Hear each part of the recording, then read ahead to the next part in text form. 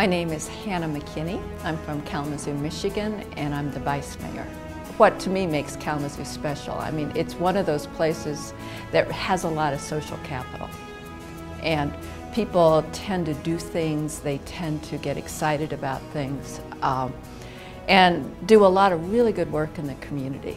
You know, one of the things that always strikes me is, you know, we talk about how it's the big metro areas that are important, but then scratch under the surface and see where people live, and they live in those little towns in the metro area, and those little towns are lacking basic services, basic retail services, basic, you know, so I think that there's a lot of rebuilding we have to do, and I think we have to do it smartly. So we've got to have the urbanized area, the rural area, and really celebrate them both. Well, I actually think that neighborhoods are the key to urban centers, because you have to have places that people want to live. A strong neighborhood to me is a place that people will meet each other.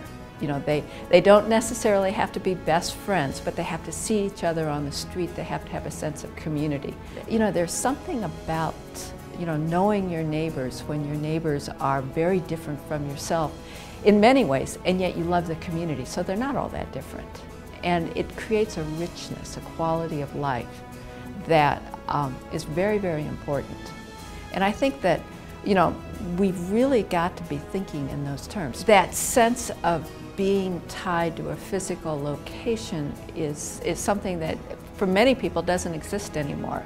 And we need to create neighborhoods that are unique, that are livable, that people say, oh, I live in West Main Hill, which is where I live, West Main Hill, and that means something in Kalamazoo, that I live there. To me, the biggest problem facing many American cities today is declining property tax revenue. You know, as long as our properties, you know, real estate values in much of the country is still going down. And even those places where it's stabilized, it's not going up the way it used to. So that means public budgets have to be changing.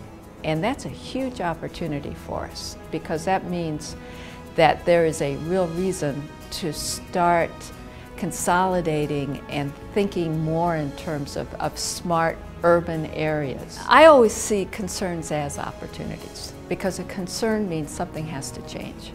And when something has to change, you can either push it along to create something that you want to see, or you can just go into the woe is me, and, you know, sort of passively live with it. I mean, I really have been doing this for 20 years, you know, maybe even more than 20 years, because I started out on the Planning Commission of our city. And I do feel like this is an important moment, you know, that you know, for 20 years it was a good idea that no one really wanted to pay much attention to. But now I think we have to. And it's really about quality of life for people, well, for Americans, really. I mean, how do we live the kinds of lives that, you know, make us happy, make us complete? So to me, that's what smart growth is.